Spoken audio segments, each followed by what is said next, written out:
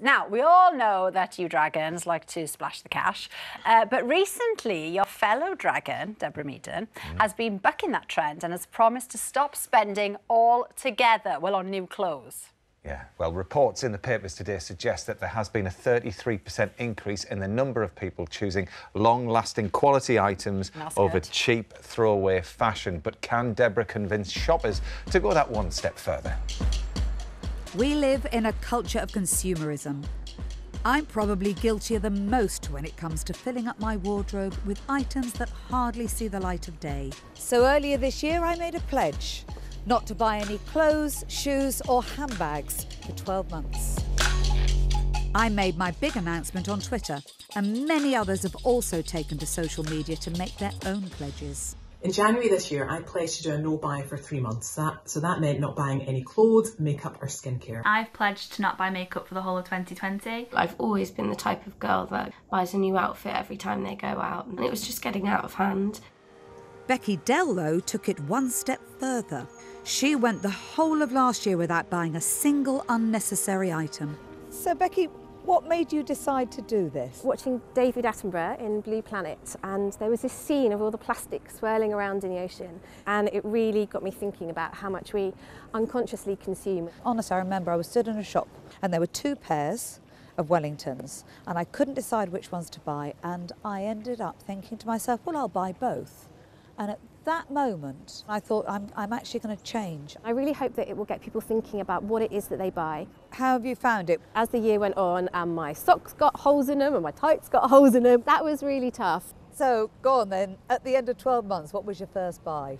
Genuinely, it was socks. 10 past midnight, I bought myself some socks. How glamorous. I know, living the high life. In stark contrast, self-confessed shopaholic Catherine Hellings is into her fast fashion. Inexpensive clothes from mass market retailers. She says she goes shopping for clothes at least twice a week. I absolutely love shopping. And have you ever thought about sustainable shopping? Yes, definitely. But I think when you're actually in the shops, you don't really tend to think about it that much. But for most people, they're not in the privileged position you're in. They don't have a wardrobe full of amazing clothes, but I'm sure you have already. Well, it's true. I mean, I have definitely got too many clothes. But the fact I can buy more clothes and are deciding not to makes my decision to do that, I think, equally as valid. The One Show is bringing frugal fashionista Becky together with queen of fast fashion Catherine here. A vintage clothing store where shoppers buy second-hand clothes by the kilo. But can Catherine be convinced to change her shopping habits? The thing is, I was you a few years ago. I used to buy fast fashion and not think about it. I actually run a fashion Instagram account, so I put a lot of outfits together of that, and I think that's going to be quite challenging. But you could style using stuff from charity shops, getting stuff from vintage shops like the wonderful place we're in. I bet you could have a fabulous Instagram fashion account without buying anything new. Oh, I don't know. I'm still not totally convinced. Becky and I leave Catherine to browse the aisles and see if anything takes her fancy. Meanwhile, I'm meeting trend forecaster Carla Bazashi, who says shoppers are now looking for more sustainable products than ever before. We are, as consumers, much more aware of our environmental impact than we ever have been. So we've identified a shift in the consumer. What happens to the businesses that don't respond to that? I genuinely think in 5-10 years' time, they just won't be around. We're seeing lots of very clever, tech-savvy startups right now who are creating amazing apps, which means that we rent products. We could just have it for the week. And that's a much more sustainable way of having new products in your wardrobe. Carla also says that the retailers are looking at new ideas too. John Lewis recently introduced a clothing recycling scheme where shoppers get money off in exchange for their used items.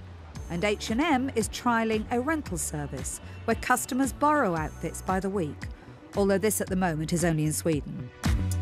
Catherine has found herself a couple of vintage outfits to add to her wardrobe, but has she been convinced to cut down on the number of new clothes she buys? So have your views changed? Yeah, I think they're gradually changing. I found Becky really inspiring.